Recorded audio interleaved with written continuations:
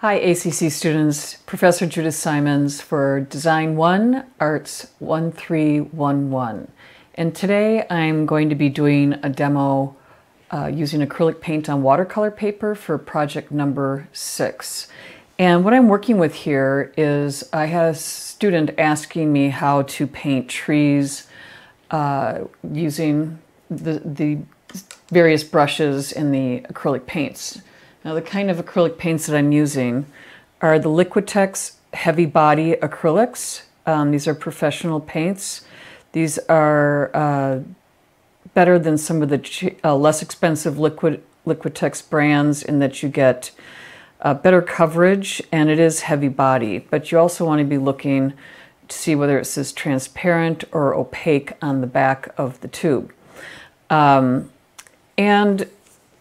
we've already gone over some of these paints, so I'm just going to move along and get started on this. She was working with an orange background on her paper, and she had trees that she had used the phthalocyanide green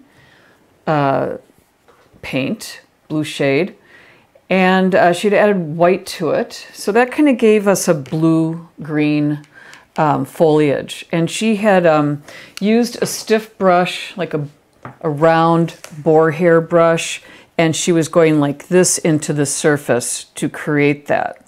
Now her forms were kind of like ball shaped, cotton ball shapes, and I laid it down a little bit differently in that I tried to think of it as more of an organic shape, like how trees have branches on the inside and they're kind of more organic and not so uniform in shape unless they're trimmed. So I left a little bit more space in here than she might have, but I did that so that she could see what I did around these edges. Now I can go into this and change these shapes as well by bringing the background back into the tree branches, or leaves I should say. So what I did is I mixed up, I laid down some colors here. For the background, I mixed some of the cadmium orange and cadmium yellow light and added just a tiny bit of white to it for the background. This, I did add a little bit of white to the phthalocyanide green with blue shade.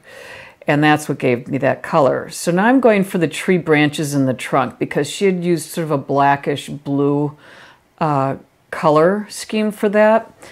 And I just added a little bit of the Mars black with some of the ultramarine blue to get sort of this indigo or Prussian blue mixture here. So I just grabbed a little bit of the black and a little bit of that ultramarine blue and I mixed it. I'm going to add a little bit of water to that, and I'm using a small brush. Now there is a difference in brushes here. I did lay down this background with my flat brush, and I got good coverage from that. Now all brushes are not created equal. There's some for different purposes, different rounds versus flats. And this one you can see how soft that is when I bend that? That isn't going to really create a nice texture if you're doing that. It doesn't really hold the paint nicely and it's not firm enough. I like this one where I bend it. See how when it gets closer to the ferrule, it doesn't bend as easily there. So you can really move the paint around a little bit more. You can push it that way. So the small brush that I'm using right now is this one is a little bit like that as well, only on a smaller scale. So what I'm doing is I'm sort of twirling the brush to get a point here, and I don't want it super loaded with paint. So now what I'm going to do is it's almost like I'm drawing with it.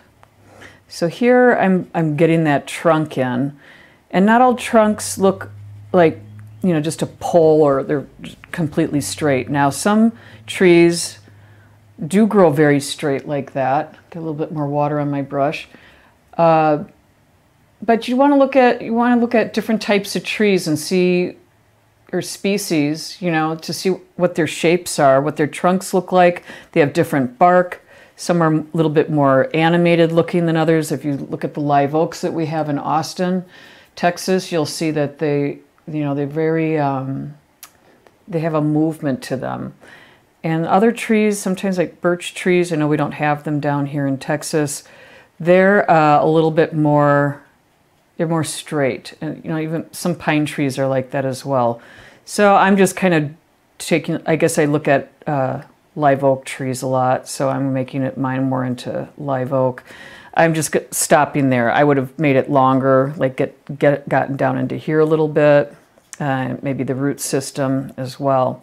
So it's sort of a gestural way of painting, and I'm sort of using the point of the brush. And what I'm doing is I'm kind of going in here to make it look like there's separation of leaves. So you're seeing hints of the tree trunk through those leaves.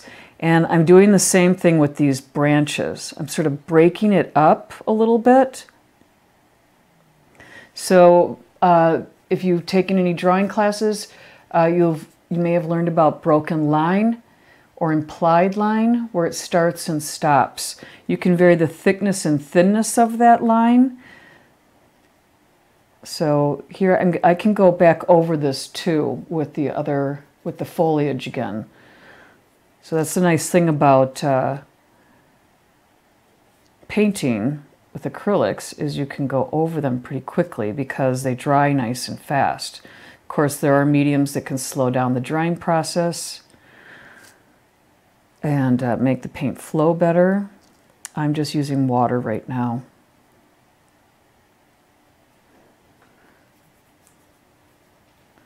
And sort of mixing it up because it starts to dry a little bit.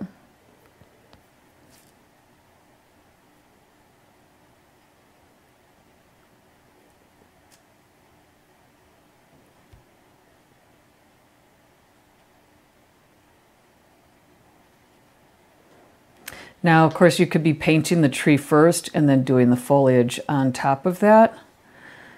But my student had already painted her tree and had this blue-green, it's kind of a turquoise-green foliage. It's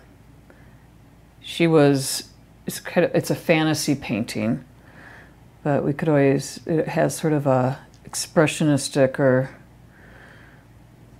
very expressive feel to it. All right, so let's just say that I am done with this, and I'm going to go into it with some more colors on top and get into this foliage a little bit more. Because as we know, when you look into nature, we don't look at trees and say the tree trunk is just brown or black and then the leaves are green. There's variation color within these leaves, and back to the expression, I should say impressionists and the expressionists, they saw a lot of color within just one form. So if you see Monet's haystacks, you can see a lot of reflected light from the sun and the sky. It's not just a yellow haystack. There's colors from the sky reflected in it, and other colors bouncing off of trees and the grass that was, or the fields that were surrounding it. So I do have a little bit of some green here, the phthalocyanide green, and it does have that blue shade to it. And I'm just going to go in here a little bit with this brush now. And that the blue that I laid down first, the light blue, could be an underpainting to this. So I'm allowing some of that to show through as I do this, and I'm creating this sort of feeling of bunches of leaves without having to paint every single leaf. And the best way to be doing this is direct observation, or to have an image in front of you that you're painting from, whether you're replicating it exactly the way it looks or if you're just using it as inspiration for shapes and proportional and spatial relationships. I'm just moving this along like this. And I'm letting you see my technique of moving this paint around. Now it's starting to pick up some of that mixture that I did before, because it's not completely dried, so I'm starting to be able to blend a little bit.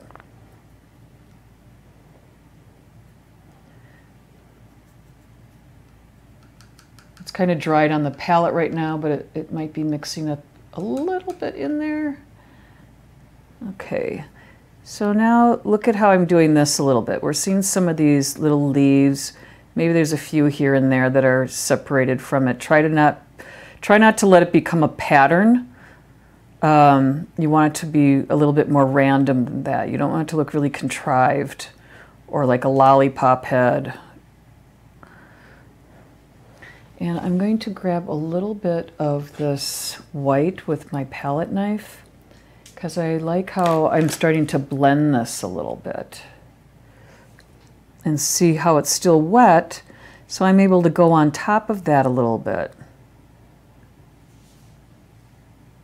So now I have this light source that I drew here. That's just so you can see what my light source is. That's not part of my painting. But I want you to see that the light is coming from a light source over here, so maybe we've got a little bit more light hitting on this side. So I could be bringing some white into this, and then this side of the tree could be more in shadow. So now we're starting to create more dimension, so it's not as flat as it was before when you look over here. And then I'm kind of going on top of some of those areas where I have the branches to break those up a little bit.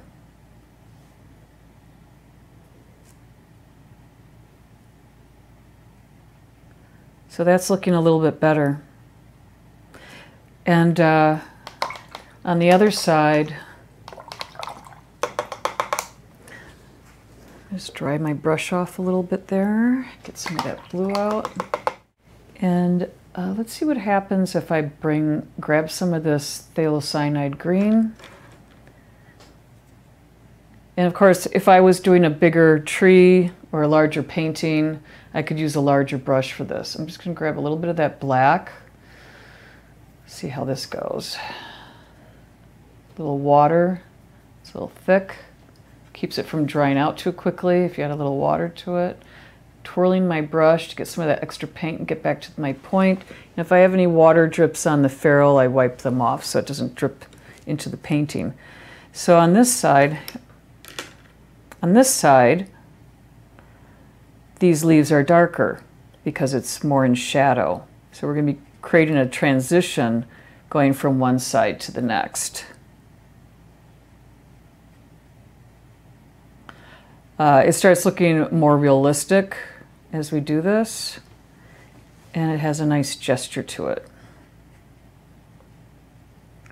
And you can work kind of quickly this way, and you can leave little bits of paint here and there and start creating a texture if you want to build up your paint a little bit. And we're still letting some of that orange show through in the background.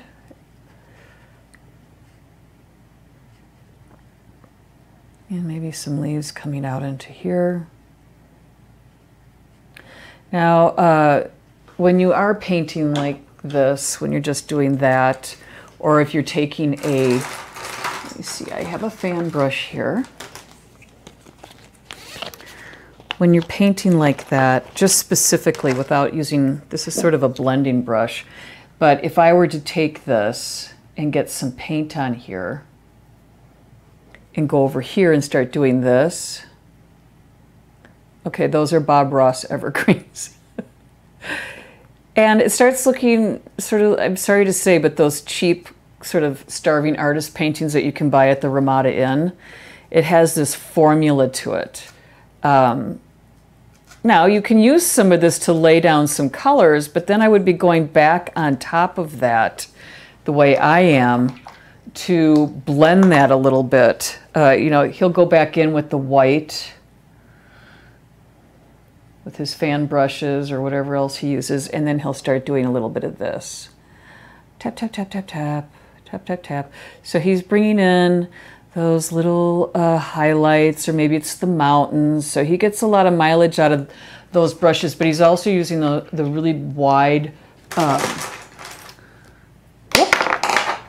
But he's also using these wide brushes as well and doing some of that too.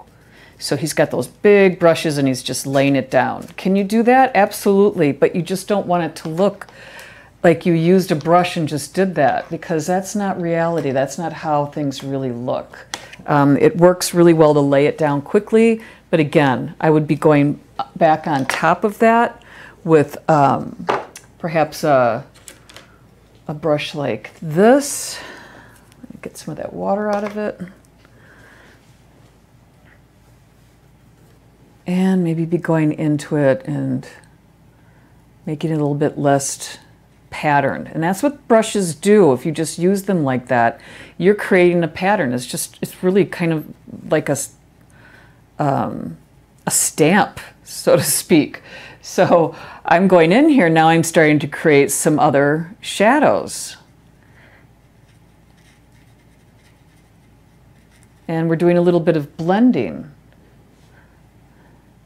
as we go here. So that's how you need to be doing blending, is you got to work it while it's wet. Now with oil paints, you don't need to worry about that as much because they stay wet for a while, so you can move that paint around.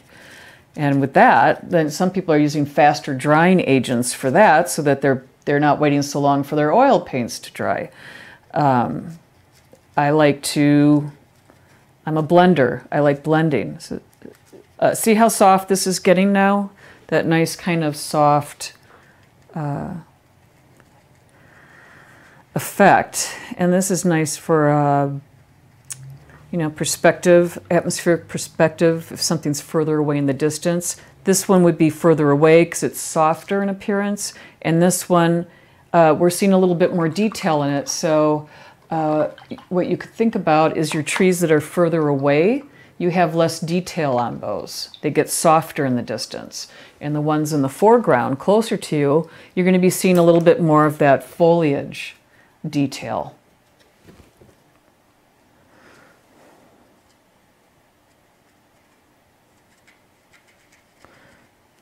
All right, so I'm not going to be finishing this painting today, but I want you to see,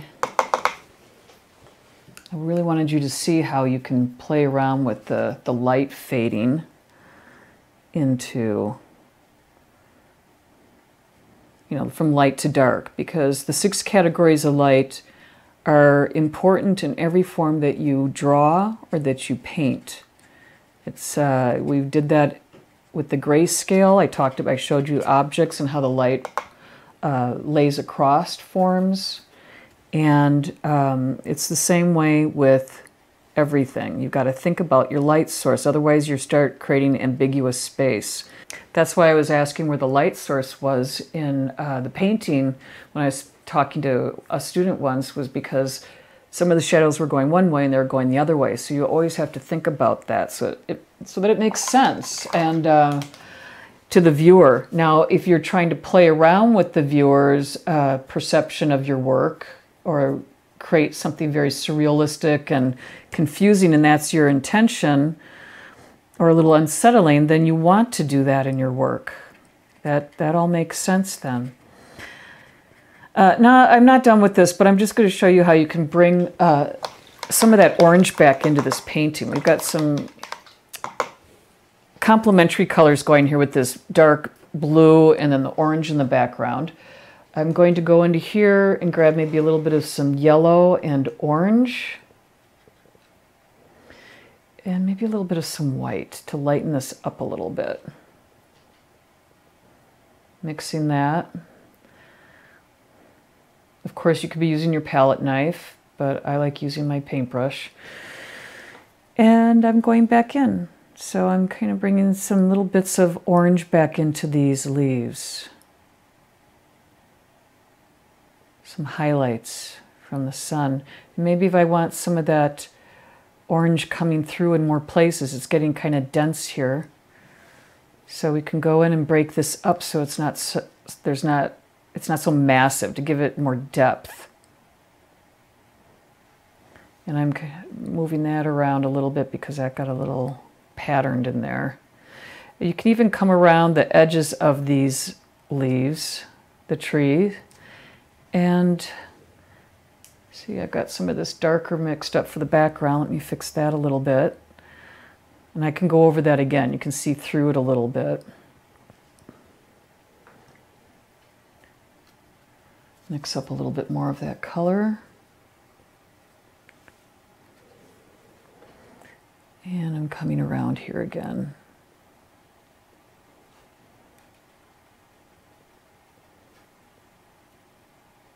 Break some of that up.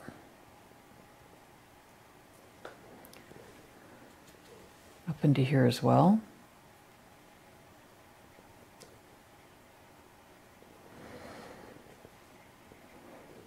And I even have a little bit of some purple. My student had a little bit of lavender in the sky. So I'm grabbing some of this purple. Quinacridone. I'm never sure if I'm pronouncing that correctly. Quinacridone. I'm going to grab a little bit of some white to make that a little lighter. And maybe we have a little bit of that lavender, the purple in the tree as well. Maybe it's higher up, reflecting off of that planet that she had above all of this. I suggested that she put some lavender up into the mountains as well for reflected light.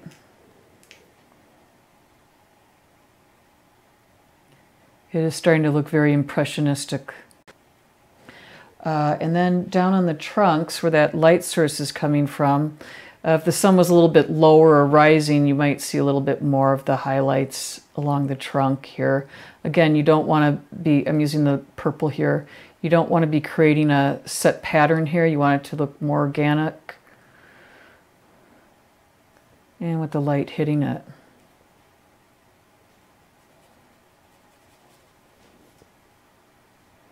Kind of highlighting that texture of the trunk. See how I just did that, how that made it look so much more realistic?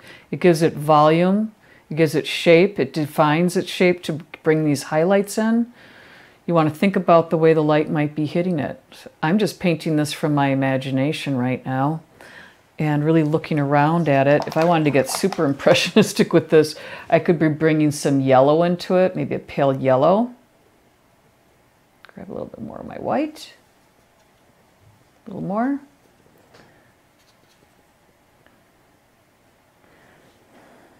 And bringing some little bits of yellow highlights in there as well. It's pretty. Maybe I could bring in a little bit of those yellow highlights into the lavender. Little broken line here and there.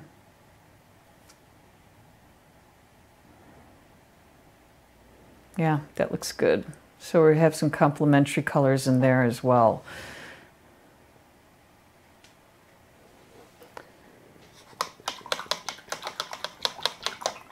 Well, I think that does it for now. I hope this helps a little bit, and I can't wait to see what y'all are working on as always. Thank you.